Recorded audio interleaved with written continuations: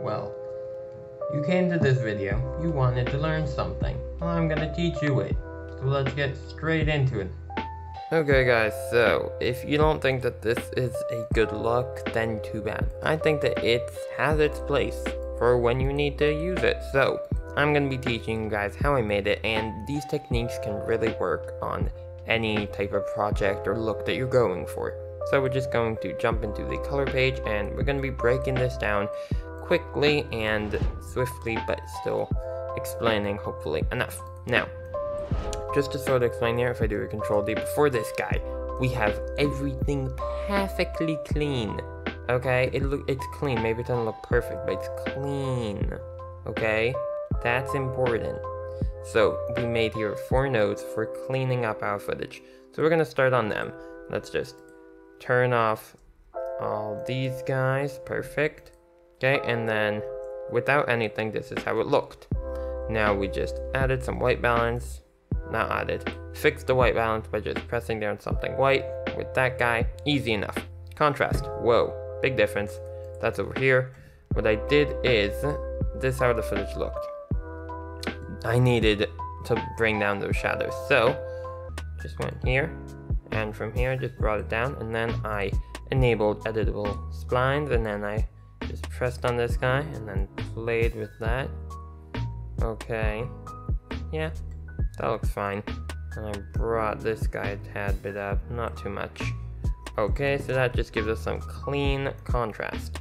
Now, skin. I played here a bit with the skin, but less with the hues, more with the saturation. So, first of all, I just go like this.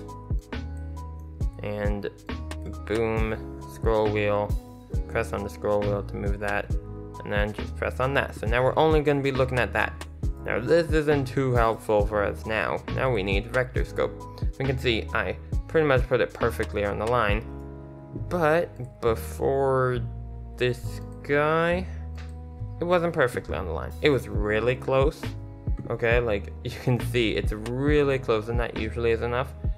But here I just gave it the smallest little push. You can also do that over there, just to sort of give it a bit more red. Now we can just close off that, and we can see this is pretty much our skin, this big blob. And the way that we're going to be making our saturation in this look, I just go here, saturation, press on it, brings me this guy. Look, wait, hey, oopsie. Let's go everything from the start. Just press this button, that brings me here, and then I just sort of brought it right around here. If you could connect all these lines in your brain and then just say, I want the tip to be around there. So that's just a look that I'm going for. Obviously, it's not something that you always need, but for even in the correction here, I'm putting a bit of my look. Okay, now fix parades. We're gonna need to go here to parades and go here to this guy. Primal burst, whatever. Okay. So if we see here before, what do we see? We see that these all are clipped, which makes sense. We have their pretty much harsh light that has been clipped when we recorded. Okay, we can even see before everything, it was still clipped. But if I look here before and after, if you look here, especially on the blue, a bit on the green, you can see that even a bit extra was clipped in our editing. Okay, so let's see if we can get those back. Okay, let's go here and turn this on, and you can see we were able to make a bit back. Not too much, but a bit. So we can just restart that, okay? And then I'm going to show you what I'm talking about. Here, if I scroll, this sort of brings it up and down. This is about the highlights. So, this is how it was, and I want you to keep your eye on this, okay? And then I'm lowering it bit by bit, and then literally right like there, that's perfect. The clipped is clipped, but we just got a good chunk of extra here before after. Just got a bit extra. Okay, that's amazing. Now let's go to the green. The green has much less budge, but it still gives us a tad bit. We're here about 1 move, and it's a tiny bit, but it does make a little difference. Then the red, really, I don't think that there was much. We get there a bit, that little mountaintop, but this guy is unclipped, and that's fine, truthfully.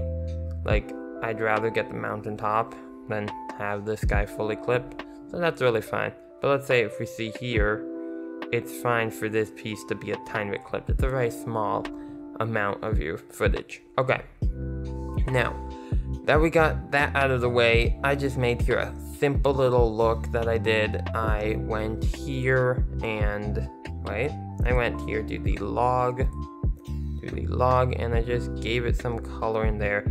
It totally ruined the reds. Please don't comment, oh, why'd you ruin the reds? Because this is the look that I'm going for. Before the look, see, everything was pretty much clean here. After the look, it can look however it wants. If I really wanted a crazy look, I could have went like this, okay, for the end.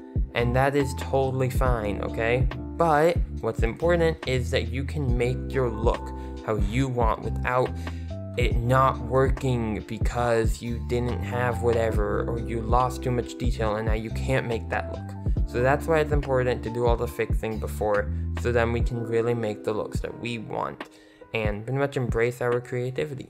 So, with that out of the way, hope you guys enjoyed this little editing part, and let's get to the outro. Go.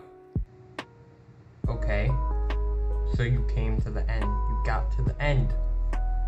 What? Good job. Don't forget to subscribe and enter the giveaway. That's pretty much all I got to say. Let's go!